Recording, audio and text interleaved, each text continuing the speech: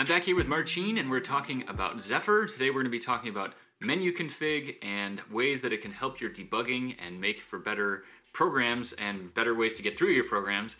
Marcin, what's new? How you doing? Hi, Chris. I'm fine.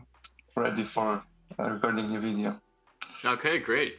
Yeah, so Menuconfig, the first time you showed it to me, I think you had showed me we were just screen sharing, and then I was like, what did I just see? Because we were going through a Zephyr program, and then you were able to go and turn on and off stuff that was configured in a bunch of the project.conf files and like things that were already in the system.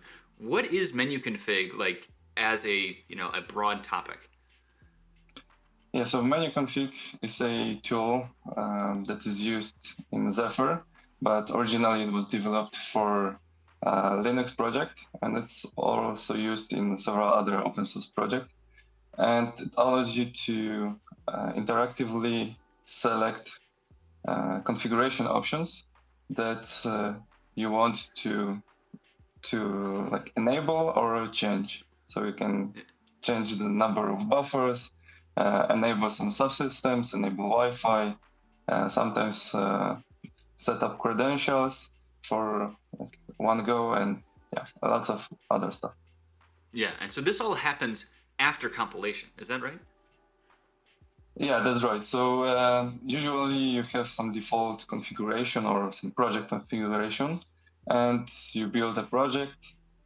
And after that, you figure out that you're missing something, or you want to enable more debug logs. And when that happens, Menuconfig is the tool that you want to use because it allows you to interactively search for configuration options and tweak them, and then rebuild the project. Yeah, I mean, it makes a lot of sense, but I always remember like in my, I'm doing like small embedded projects, and like I'm like just kind of like maybe I'm tweaking the value of something, and it's hard coded in there because I'm early in prototyping, and I change something, recompile, change something, recompile, test, change something, recompile, test, and like this really cuts down on that. So it's like this great, it's not a hack, it's just a great tool for this sort of thing for debugging, but then also for maybe even moving stuff out to production. How do you find that you're using it most often? Most often I need to tweak something for debugging purposes. So, for example, I do see some problems with, let's say, communication with cloud, some problems with drivers. So in those cases, I enable lower level logs or more debug logs. And after that, I usually need to increase the buffer sizes of the logs so I can get more context, so it can actually be processed properly and print on the console that I use for debugging. That's great. Yeah, and you'd also mentioned embed TLS is like a library that we pull in for things. Does it also help with like the, kind of help wrangle other libraries we might be using externally because we don't have as much, knowledge of what's going on right at the beginning of it? Yeah, so using Menuconfig, we can tweak embed TLS options as well. We can enable more debug logs from the embed TLS library, but overall, that's quite a complicated topic because it's a big layer of software. So but for sure, Menuconfig is the tool that helps you to debug embed TLS as well. That's great. All right, so we have an example that you're able to show here. Can we switch over to that? Yeah, sure. Great. So we're basing on the hello sample from Golioth SDK right now. And here's the main.c file open on the right. And there's a while loop in our sample that just sends the hello messages, that prints the logs of what hello, which number of hello messages currently sent, and we're sending those hello messages to the cloud. and we're doing it in the intervals of 5 seconds. And what we have modified right now for this recording is that we will log 50 of messages instead of one. Yeah. So the idea is here, it's quite artificial, but the idea is here that in case of some event in Zephyr, there are many layers that process this event. So for example, if there's an interrupt from accelerometer and you want to send this event to the cloud, then there are the drivers, there's all the networking layer. So there are lots of things that process this event. And if you enable like debug logs for all of those layers, then you will end up having all those layers printing a lot of messages. So this is something that we want to show here in a quite artificial way, but we want to keep this sample as simple as possible. Yeah. Normally we just send one log every 5 seconds instead of 50 logs every 5 seconds. Yeah. Okay.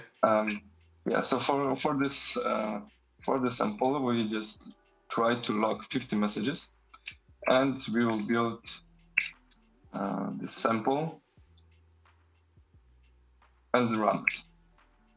Right now we are using Cameo as our platform of choice because it's the simplest one to demo. And as we can so there's see, no loading it down. So we have a QEMU videos about it as well, like showing it. Basically, it's a virtual platform, so people can go and try that out without actually needing any hardware, which is great. And you use this a lot for debugging and testing and stuff, right? Yeah, that's right. So yeah, Cameo is really fast to debug because there is no process of flashing. So it's much shorter in trying to find bugs that exist in the software stack. Of course, it's not possible to debug hardware issues, but still most of, let's say, modern applications based on Zephyr are very complex. So the drivers are just 5% of the whole say system. Right, so anything external, if you were like interacting with an LED or a switch or anything like that, you probably need to load it down to the hardware. But if you're doing network stuff, like you're often doing when you're developing stuff for Zephyr, that makes a lot of sense, it feels like. Yeah, that's right. Cool. Okay, so going back to our logs, we can see that every time we try, every 5 seconds, we try to print 50 messages. So as you can see, previously it was 849. Right now it's 899 and increasing every 50. And you can notice here is that we miss some of the messages. And Zephyr actually tells us about this, that 18 messages were dropped. And what we want in this situation is to be able to see those messages, and the reason why they are not seen is most likely that the buffer sizes are not big enough to store all of those log messages. So what we will do right now is to enter Menuconfig. Okay, so this is a switch on the command line. So it was build-t, and then yes, with the -t we specify the target. So by default, it just builds all the default files. So this is the firmware or the image for Cameo that we actually run. The T target, we just want to run the Cameo. And with Menuconfig, we enter Menuconfig, and right now we are able to tweak the configuration of this application. So this is the view where I was like, what are we seeing here? This is all new. It looks like a DOS BIOS loading screen almost, but I had never seen it before, so it was very shocking to me. Yeah, there are a ton of options, and they are grouped in subsystems, and basically option groups. And what you can do here is to simply try to enter each of the module and look for all the options that we have right now. But for our example, we just want to tweak the logging subsystem. So we can either try to find it in this big tree of options, but there's actually a faster and easier way to do this. So as you can see right here on the bottom, there are some shortcuts. And here the slash is jump to symbol. Basically, it's just for searching new options, like searching options that you want to tweak. So we will press slash right now. And we want to tweak logging. And we have many of options here still, but... Yeah, so we can see that it is logging, so that's a good start, right? Logging equals yes, or log equals yes. Yeah, the good thing about it is that not only the configuration options are searched for, but also the names of those configuration options. So we entered the logging and we still were able to find the right subsystem. Yeah. And we want to enter logging and then search manually using arrows to select proper configuration. So we'll press enter right now. Once again, enter to see all okay, those so options. So logging just took us to the so that was, you're saying that took us to the subsystem, and now we're like just kind of navigating through the hierarchy. Yes, that is right. Great. And here we want to find an option that will be responsible for increasing or configuring the buffer size and how much messages we are able to print. So we'll try to enter the processing submenu. And here we have some options that look interesting, and they look like sizes because they are big enough, let's say. So here we have a stack size. Stack size shouldn't be responsible for dropping messages, but here we have number of bytes dedicated for the logger internal buffer. So this sounds like something that might be worth increasing. And we'll press enter, and right now we are able to modify this value. So in case of QEMU, the nice thing about it is that there are more resources available. So when increasing stack sizes and buffer sizes, you are able to increase them to really big values. So you are sure that they will be enough for development purposes. So that's I was going to nice ask, why not just set it to 65.536 all the time? But the answer is because of silicon, right? If you're on ESP32, it's only got so much memory in RAM, and it would be in RAM, right? Yes, ESP32 has quite big resources in case like RAM. But if you have some tiny Cortex M0 processors, then you have like 32 kilobytes of RAM memory. So increasing by 10 kilobytes might overflow your RAM usage. So that's not something that you are able to do on those tiny microcontrollers. So that's why that's another reason why QEMU is very helpful during debugging, because you have megabytes of RAM memory and you are able to just literally add a 0 and that's it. So that's the simplest and the fastest way to increase the debug logs. And actually, that's something that I do when running the QEMU platform. Right. It's like a sanity check. It's like, is it this problem? You're able to just go and try it on the virtual one, and then you can always back calculate it to the real silicon. Yeah, that's right. And you are able to increase many buffer configuration options, and after the problem stops reproducing, then you know which one was it. Right, yeah. And right now we'll press escape to escape all those subsystem configurations. And after the last time I pressed escape, there's a pop-up that just asks us whether we want to save or not.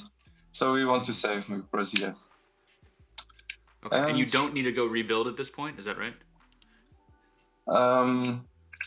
If you will execute the run target, it will rebuild automatically. So we will just do that. Okay. And voila, we have all 50 configuration options. So thank goodness we can send 50 messages at a time. Yeah. Yeah, that's great. Well, you mentioned embeddTLS on the beginning, and it's quite useful to. It's a common problem of embeddTLS because there are lots of negotiation going on between the cloud and your device or QEMU, and there are like hundreds of messages printed at once. So this is something that really happens when trying to debug problems. So we are not showing the embeddTLS case right now because it's really complicated and there are lots of messages that they are hard to understand without looking into the code. But here we try to artificially see this problem and how to solve it when we actually need to debug some complex subsystem, such as embeddTLS or some other. That's great. I think that this, this is a great debugging method. This is a great way to configure your system. And we're going to do more videos about debugging because that is something that I think people coming from the, maybe bare metal, embedded world moving into Zephyr as well. There are so many more layers to negotiate and just figure out where, where an error message might be emitting from and just like making sure that you're seeing all the things necessary. So I think that having more debugging skills in people's tool sets is going to be really useful, and this is a great one. So anything else people should know about Menuconfig in general? So there are many options. So when you compare the Zephyr, let's say, application development flow and bare metal, the difference is that with Zephyr we have lots of layers that are already developed, they are open source, and you are able to use them. So in that case, you want to have a set of configuration options that are really useful to configure, to change. And in case of bare metal, you are always able to hard code and change them on the fly. But when you have so many layers of software that you use, like with Zephyr, then you want to have a subset of what is really meaningful to configure. So yeah, I think this is really good. And I think even just from people coming into Zephyr, it's a great way to go and kind of just see what's under the hood, right? So people can go and just navigate through menus, see what's there, see what their setup is ready for. So this has been a really great look at Menuconfig, and we will have more stuff about debugging.